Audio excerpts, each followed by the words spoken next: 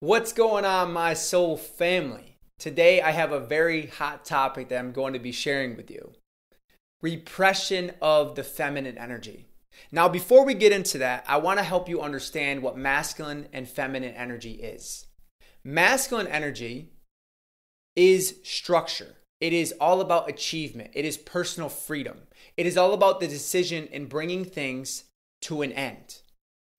We all carry both masculine and feminine energies within ourselves, within our systems. The feminine energy is expression. It is laughing, singing, dancing, crying. It is flow. It is movement. It is the beautiful Mother Earth. It is the woman's hair blowing in the wind. It is music. It is beer flowing. That is the feminine energy. And we as a society have repressed the feminine energy. And now let me say this and make this very clear. Without feminine energy, you nor I would want to live on this planet. Why? Because it would be very dark and gloomy. Because there would be no radiance. There would be no love and light, which is all the feminine energy. Think about that. How much have you repressed your feminine energy? From the time we are little baby kids, we are brought into a masculine society that is all about achievement, structure, success, building, becoming someone, accomplishment. Not saying that any of that is bad because it's all great, but we have repressed the feminine energy. We are taught from a very young age that if you express yourself, if you're being too much, if you're laughing, if you're singing, if you're dancing, if you're crying, then go sit in the corner and be still. You're in timeout, which is like saying, go practice your masculine energy and repress your feminine. Stop expressing yourself. That's not good. Crying's not welcome here. Crying makes you weak. Crying is bad, right? We've all been exposed to that conditioning. Now, when that happens, total repression of the feminine energy.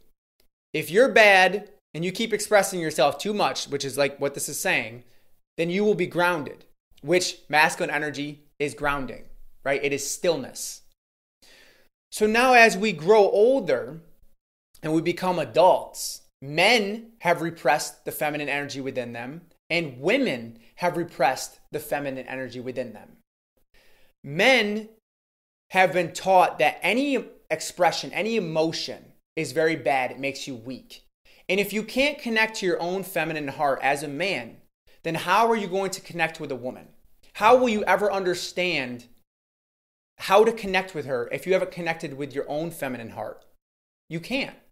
Now, with a woman, if she's repressed her feminine energy, she's built these masculine walls around her feminine heart because she no longer feels safe. Because she was taught to not trust the masculine energy, so she starts animating her own. Now, when she goes to try to connect with a divine masculine man, she may repel him. It's like if you have a magnet, two magnets, and they both are in their positive, they will repel. Now, if they come into positive negative, they will attract. The masculine feminine is like the positive negative. When she is in her masculine, they will repel if he's in his masculine as well. Or she will energetically attract to her a very feminine man. And she's like, why does he have so much emotion going on? I don't understand this. You attract your energetic reciprocal. So with a woman working in her feminine heart, she has to first learn how to feel safe with the masculine energy.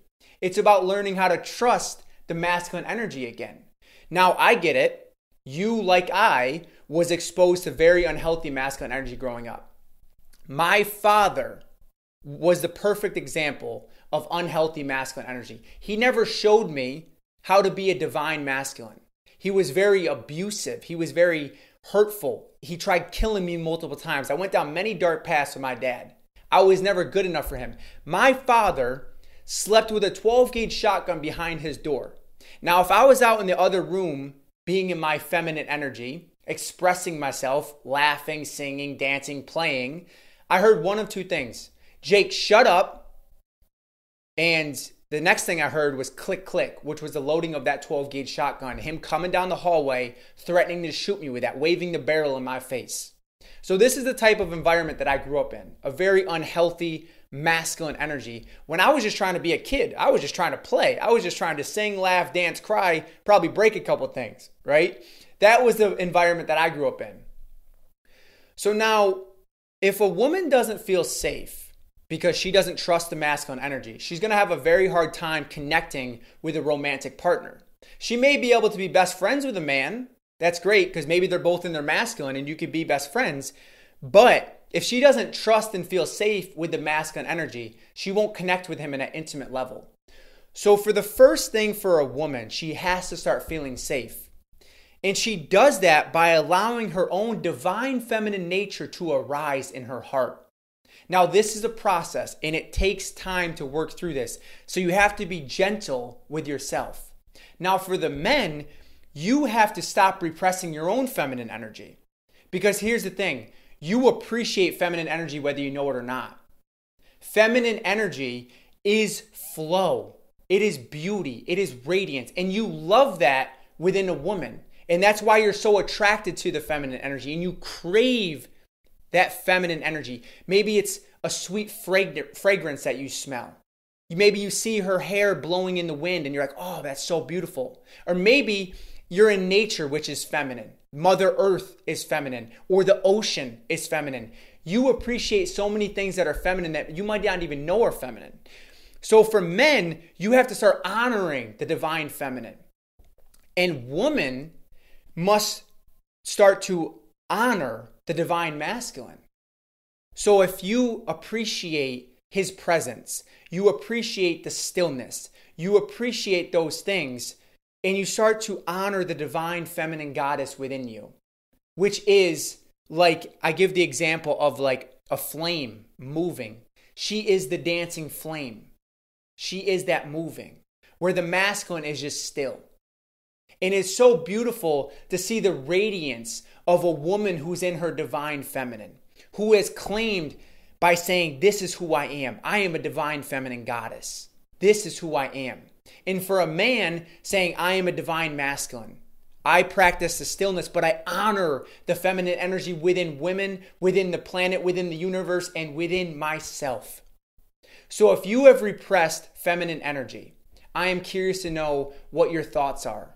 If this video brought you value, feel free to share it with someone that you love that could benefit from this. Stay grounded, stay loving, and stay connected to that beautiful source within you.